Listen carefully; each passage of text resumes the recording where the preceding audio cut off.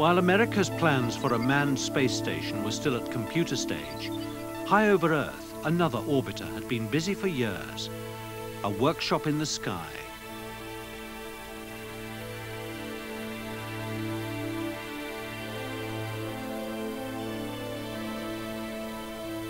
It was the Soviet station, Mir. The word meant peace. A complex assembled module by module since 1986. Crews commuted to Mir by Soyuz ferry. Foreigners participated. There were lucrative commercial contracts. A link-up with the American space shuttle was planned. Mir was so successful, it survived the demise of the Soviet Union. Less fortunate was the Soviet version of space shuttle, Buran. Pictured here on the back of the world's most powerful rocket Energia, Buran flew by remote control.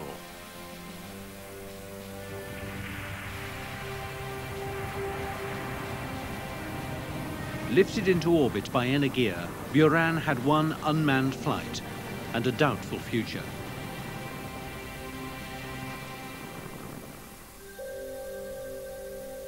Russian ambitions could now lie with the projected European shuttle, Hermes, here with its mini space station, Columbia Free Flyer.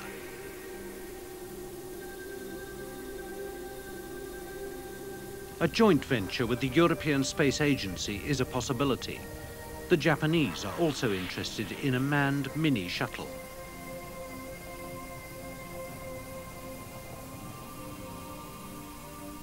But the Europeans' biggest push will continue with Ariane. This is Ariane 5, planned as the world's most efficient launcher, capitalizing on an unrivaled record in the deployment of heavy satellites. Ariane 5 should keep the Europeans ahead of commercial rivals in America, Russia, and China. Space Shuttle will remain America's orbital workhorse. In the late 90s, it'll help construct the great space station, Freedom.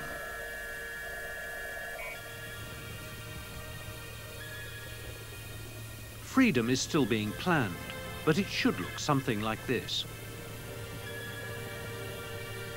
A collection of bolt-on modules, American, Japanese, European, even Russian. An orbiting United Nations, courtesy of NASA.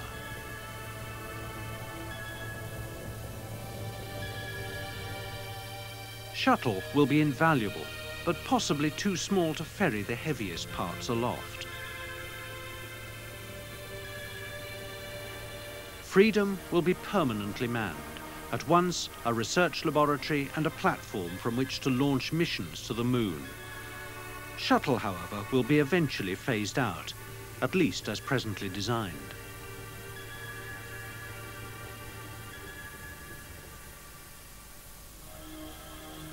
The trouble with Shuttle is capacity. It's a taxi rather than a truck, and a costly taxi at that, adequate for carrying small payloads into orbit or launching modestly ambitious probes.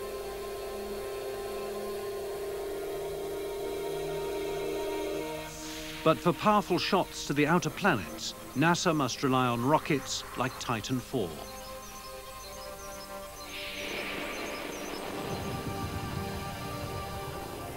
This could be the next shuttle.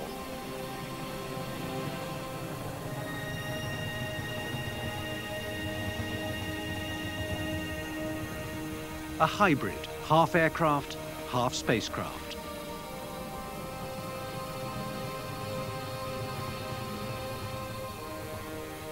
A space plane that could travel from New York to Australia in 45 minutes, or from airport to spaceport in less than half an hour.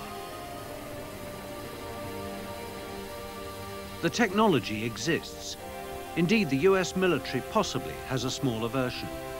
For the time being, though, NASA is constrained by development and production costs. Sooner or later, Super Shuttle will happen, probably early next century.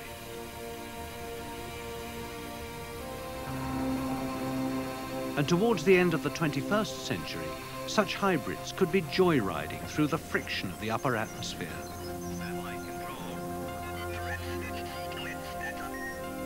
Tourist excursions heading for leisure wheels in the sky. A weekend break, watching the Earth below and heavens above.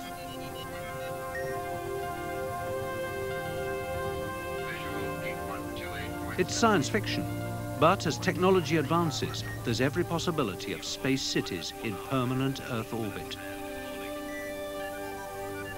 Slowly rotating wheels offering visitors a touch of homely gravity.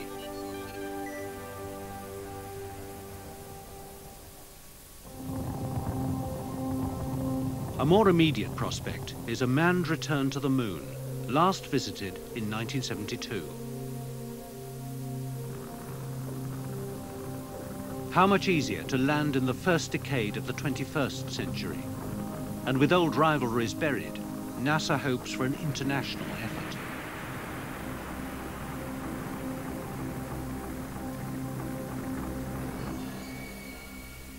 A lunar base would be established.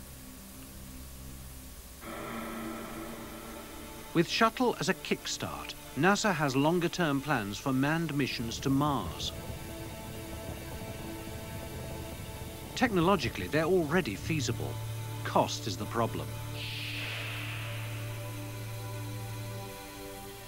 Initially, there'd be a touchdown on the tiny Martian moon of Phobos. There, astronauts would set up a sort of base camp.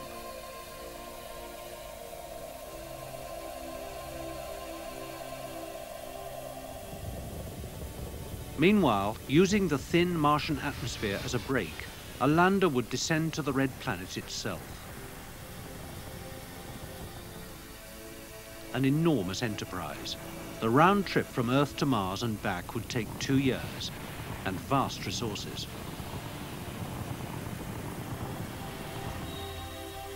The objective would be a permanent Martian presence. The priority to erect airtight shelters, for Mars is cold and arid, its atmosphere unbreathable. Complete with oxygen backpacks, explorers would wear pressurized suits and drive Martian rovers. They'd search for water, possibly trapped as ice beneath the surface. Water would be a boon. Oxygen could be extracted for breathing supplies, hydrogen to fuel the rovers. Every scientific device would be employed to establish self-sustaining colonies.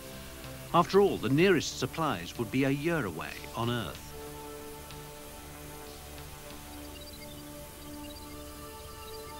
NASA, no doubt, will send manned expeditions elsewhere within the inner planets.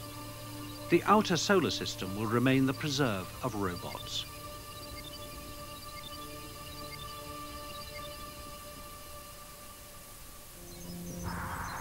When the robot Galileo slots into orbit around Jupiter in December 1995, it'll have been heading from Earth for 6 years, a journey too far in conditions too harsh for anything but a mechanical explorer.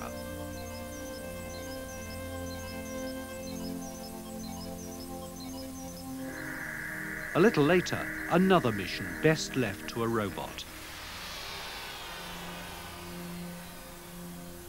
A one-way ticket to investigate a comet.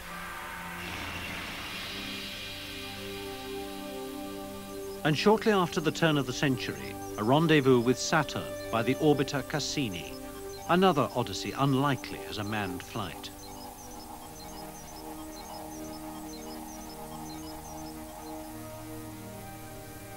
Beyond the planets, where even robots can't reach, instruments like Space Telescope must probe and explore. An eye on the cosmos for flights to the stars.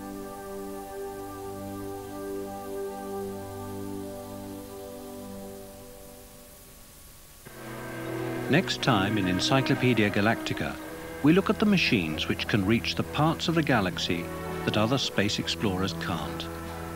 The robot explorers being prepared for missions to Mars. Cassini, the craft which will visit Saturn and its moon Titan. We also look through the world's most powerful telescopes. Next time in Encyclopedia Galactica.